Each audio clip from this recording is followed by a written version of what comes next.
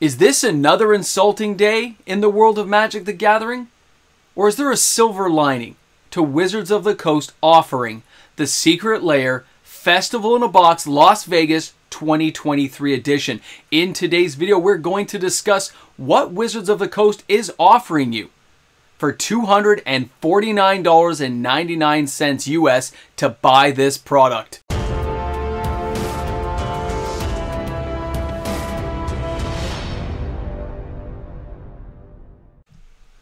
Are players going to open their wallets? Are they going to check the cushions of the couch for every bit of change to try to spend more money? Because Wizards of the Coast is hoping you're going to, and they want every last drop. Welcome back, everyone. MTG Moxman here, and thanks again for hanging out with me on my channel today. Now, if you're new to the channel and you enjoyed today's content, don't forget to like and subscribe. We're only 265 subscribers away from 19,000, and that is the point where I will put out the 20K party video. This is the video at 19,000 subscribers that lets you know what I am planning for the 20,000 subscriber mark. When we reach that mark, the party will begin, and every new subscriber is helping us get closer. So thanks again to everyone who hit that subscribe button yesterday and helped us get just a little bit closer. I really appreciate it. So here we have the Las Vegas Festival in a Box. I remember it last year. Now, of course, I'm going to have some very strong opinions on this particular product. I know most of you are thinking I'm just going to bash right into this thing and tear it apart. But at the same time, I wanted to be very objective and look at what's inside, look at the potential upswing value, and then talk about what I think is happening. So let's start there. Let's take a look at what's inside this product first.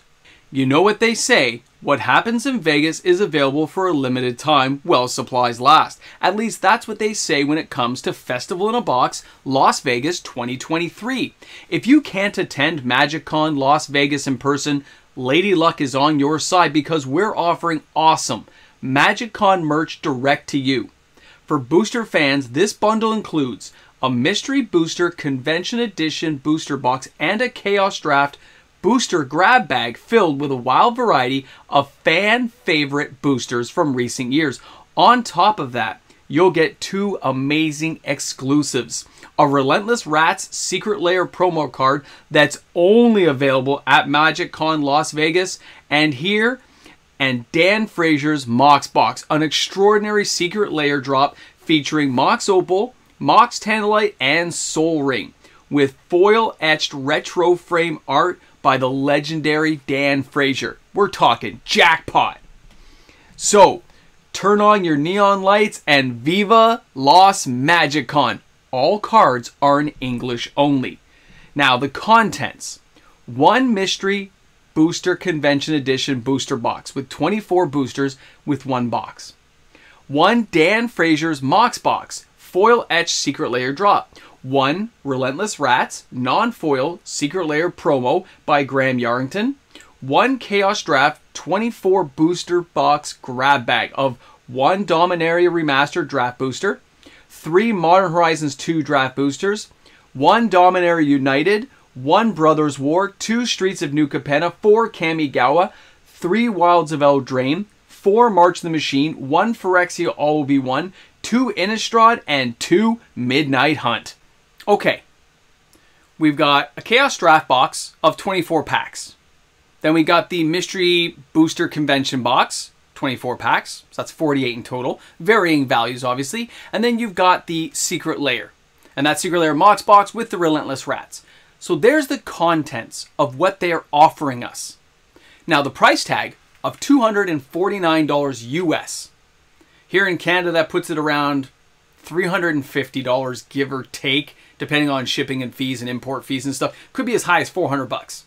So I'm not going to talk about the Canadian side of this. I'm going to stick to the US for this because as soon as you have to ship outside the US, the prices get really crazy and it never makes sense. So let's just stick to the US and say we have a $249.99 US box. That's the price. This is the festival box. And we got 48 packs. When you look at the variety of packs they gave you, did you notice anything? Because I looked at them, I said, okay, we've got a nice variety of different choices. There could be fetch lands here. There could be some different spicy stuff in each of these packs. We've got a good selection. It looks nice. The convention box, if it's anything like last time, you could have Mana Vault, you could have Mana Crypt, all kinds of crazy stuff in there. That's not bad either. A lot of fun are inside those boxes. I totally agree. And then the Secret Lair drop, which of course the retro frames look very nice. I'll talk about that a little bit later in the video with a little more description. But then you've also got the Mox Opal there, which has some actual value to it, okay? Then we got the Relentless Rats, which is a little exclusive promo. I don't think they chose the best card personally, but that's what they've left us with. So a dollar value amount, this probably does not look like a bad deal at all if you compared it a year ago. The mistake Wizards of the Coast, to me, in my opinion, has made right now is when they put this together, it was probably over a year ago, and what they've done is, at least in my opinion, again, guys, I think they just tore apart extra booster boxes they had around the warehouses, and they started assembling kits. Just like I've seen done in all kinds of other factory sites, when you go to one of these places that has a lot of excess stuff, they tear into it, make these like gift baskets and gift bags by taking apart a sealed product style. So if it was a box of New Capenna, 36 packs, only 2 packs for each one, that makes 18 of those kits. And then this goes to 18, and this goes to 8, and they can start putting together these boxes, and it's how they're getting rid of excess materials that they had around the warehouses, extra boxes that they couldn't move.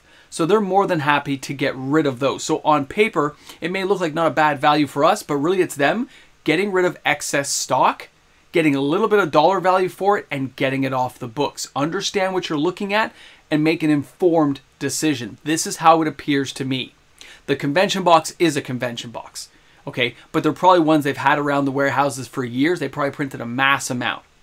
The Secret Lair stuff, I gotta be honest, the Mox Opal is a nice touch. I don't know what the value will be after this stuff comes out. At the time, I think I looked, it was 80 bucks. So that, again, does not look like a bad positioned card. The artwork looks very nice. I'll discuss that in a moment. It looks fairly well put together. So overall, I don't believe the value is horrible, but I'm going into this looking at a year ago. When I step forward into 2023, I say it's not enough. Either cut the price in half or give us double what you're offering. And that is my negative attitude seeping through. And in this case, I want to stay objective. My negative attitude toward a lot of these products right now, I just keep thinking of overprinting. All those packs were lying around a warehouse. And that's due to overprinting. It's all about overprinting. And that's what I see when I saw that product. But when you're looking for value, it is not a horrible value in terms of what you'll get out of it. You don't know what's going to be inside the packs. You don't know the excitement, the fun, the enjoyment you're going to have. If I took me, my kid, and Mrs. Mox out to a movie, popcorn, drinks, we're at 150 bucks without blinking. If you went out for dinner before that, I'm at 350 bucks. Depending on where you go, gas, time, at least you get to keep the cards at the end. So as much as I want to trash this product to the ground and just be super negative and just grind it out and tell you every horrible thing about it, it's not as bad as it could have been, but I think they could have spiced it up a bit more by adding in some collector packs. Just a little bit. That draft of 24, they could have lowered those 2-pack ones, put a couple of collector packs in there and really spiced it up. And that would have appealed to a lot more players. And I know they have collector boxes sitting around. I have unofficial knowledge. I don't know anything. It's a lie. But maybe they have some boxes sitting around that they're not telling people about. Either way, this stuff was available to them. They could have made it a little bit more enticing to get this stuff off the books to clear more units. I actually think this will probably sell okay. I think there'll be enough interest from players and there'll be enough like, hey, I'm here, I might as well just buy the box. Because when you're comparing against other entertainment means, it's not the worst deal. And again, I want to trash it. I really do. But I want to be objective about this and not just give you a straight out opinion. I'm adding dollar value amounts up. It's not the worst deal. It's not. Now let's go ahead and take a look at the other part here. Let's take a closer look at what they're offering with the Mox Box and the Relentless Rats. Now here in this image of the Mox Box Secret Lair drop, as well as the exclusive Relentless Rats, there's actually a lot going on here that I think players also need to be aware of. Number one, Dan Frazier, iconic Magic artist. They put this in a retro frame. There's a reason why they chose the retro frame. In case you guys weren't aware, a lot of retro frame stuff appeals to an older demographic audience of Magic the Gathering that can afford to pay these prices of $249.99. They can afford to buy it, and this artwork will appeal to them. I know it appealed to me when I looked at it. The price tag doesn't, but I can appreciate the art, and the retro frame drew my eyes right away. So we have the Mox Tantalite, which right now is not broken in Modern. They've never done anything to get rid of those suspend counters. I'm still expecting something in timey-wimey when we get the drop that comes up, so be prepared for that just in case Doctor Who does something crazy. We have Mox Opal, which looks amazing. Great piece of artwork. I love the way it looks. It's awesome. Okay, I really like that one. Then we've got Soul Ring. Retro frame. I like the look of it again. I can't help myself, guys. It is the retro frame, and as an older player, I can tell you, this appeals to me. The Relentless Rats looks like nothing to me. I prefer the original artwork. This just looks like some kind of color collage that I saw in my kid's school. It doesn't do it for me. So me as a player, I'm not drawn to that at all, but I can appreciate it. And I wish they had chosen a card of decent value for that. It's nice to know Mox Opal at least has a higher value count. I think it's $80 when I looked at the price range for that card right now, where Relentless Rats, you're like, meh, I don't care. So that's what we're looking at when you see this artwork. I told you, the Mox Box thing is very appealing. To any retro player, the retro frame artwork really does appeal to people. It has a certain type of nostalgia that draws older players in. Wizards of the Coast is very well aware of the marketing style and gimmicks they use to attract certain audiences within their sphere of influence in Magic the Gathering. Knowing and understanding their marketing and how they do things doesn't always get those players to buy, but it gets them the chance to have us buy. At least gets our eyeballs looking at it. And that is a win from the marketing department. I'm going to give it to them. Dan Frazier, great job. Now, for this last little part of the video, I want to show you guys the cover page of what they were going to sell for the product. I want you to understand, at least from my opinion again, how this stuff comes out from a marketing perspective and what they're trying to do with the imagery they show you on the page to build up the excitement. Let's take a moment to enjoy this image. At the top, you'll see the Festival in a Box Las Vegas starts in 1 day, 23 hours, 14 minutes, and 21 seconds, and that's at the time that I took the photo. Then it says the next line, limited stock. You notice that's in orange. That's to draw your eyes, and it's a slightly smaller image on the screen to make it kind of pop out a little bit more. Then it says the Festival in a Box, reminding you what you're looking for. Then it has the price tag, which is surprisingly a little bit smaller than it should be, and that's kind of hide the fact what they're selling you.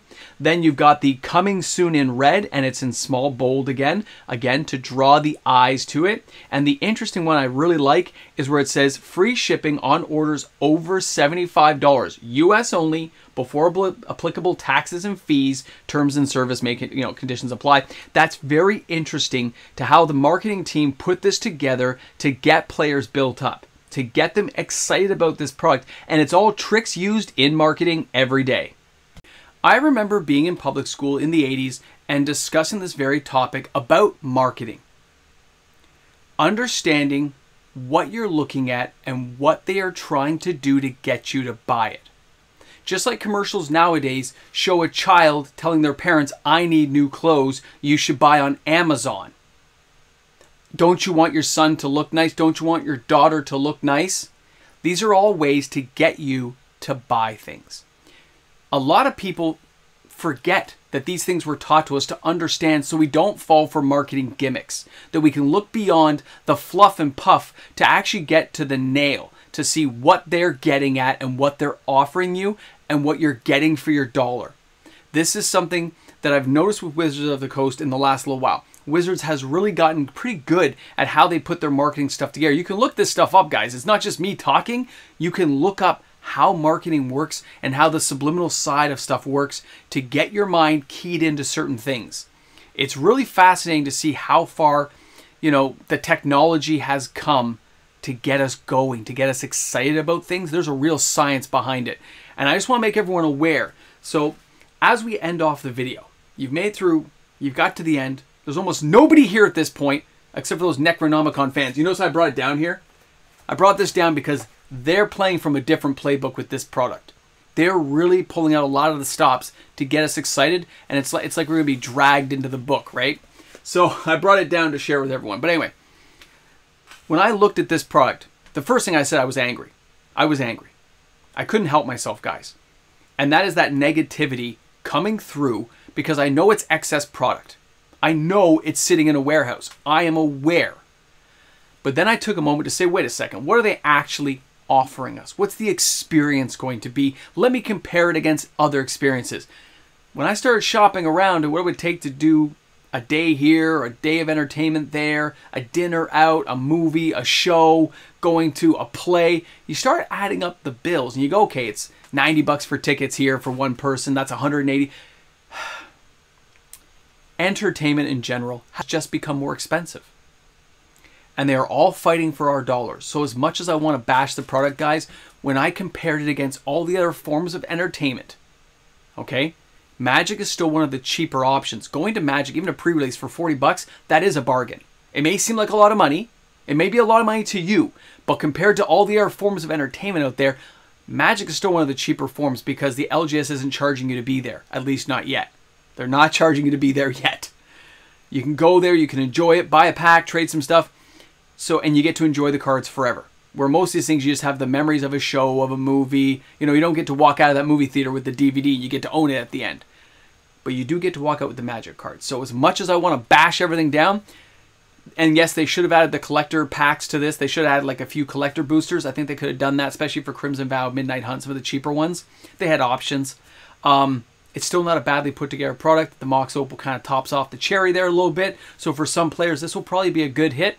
I really appreciate everyone stopping by, hanging out with me on the channel. Let me know what you guys think in the comment section about this product, about the festival in a box. Are you going to Vegas? I would like to know. You're here at the end. You know what? I'll save it for the Ramble Jamble after the credits. You can stick around after the credits. We're going to talk. All right, a big shout out and thank you to the fantastic patrons I have supporting my channel each and every day. Because these amazing patrons, daily content is added to YouTube for you guys to enjoy. Thanks again to all my supporters. Welcome back to the Ramble Jamble. Little bit of coffee left. There, little bit. So you made it to the end. So, Vegas. Now, I'm not going to Vegas this year. But I did. And for those who've been on my channel a while, you know I've never traveled anywhere. I did pick up the passport paperwork for Mrs. Mox, Minnie Mox, myself, to get passports. Which means the potential is there, with a little coaxing, that I may arrive next year for Vegas. I may actually be there, which is kind of freaky, I know. I'm thinking about it, like seriously thinking about it. I'll have to save some money, put some stuff together, but there is a chance for 2024 that I'm going to Vegas to be at MagicCon and maybe meet some of you guys. I think that'd be cool. You guys let me know what you think. I'll see you guys soon. I know I brought home the paperwork. Freaked me out, but I'm thinking about it. Well, no, I'm going to get the passports. That's for sure. Just got to save some money. Vegas!